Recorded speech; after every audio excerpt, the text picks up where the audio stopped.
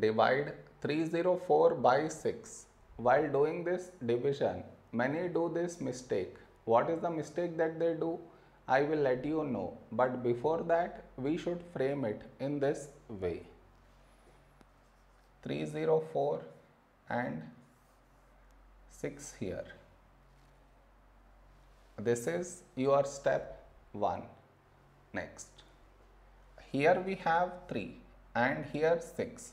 3 is smaller than 6. So take two numbers 30. When do we get 30 in 6 table? 6 5s 30. Now we should subtract. We get 0. After this, bring down the beside number. So 4 down. After this step, the mistake happens, and the mistake is this. Here we have 4 and here 6. 4 is smaller than 6. So what many do is they directly put dot, take 0, which is wrong. Why is it wrong? Because just now you brought this number down, and in the same step you want to put dot, take 0, which is wrong.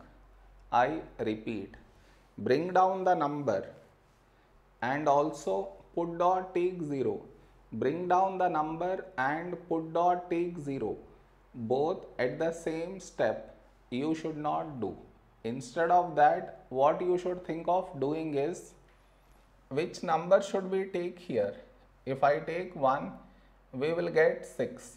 But 6 is larger than 4.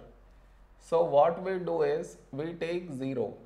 So 6 into 0, 0. Now we subtract. We get 4. Over here, we did not bring any number down. And 4 is smaller than 6. So now we can put dot and take 0. So 40. A number close to 40 in 6 table is 6 6 36. Now we subtract. We got 4 again. That means we get bar on this number. Did you understand where does the mistake happens? You should not do that mistake.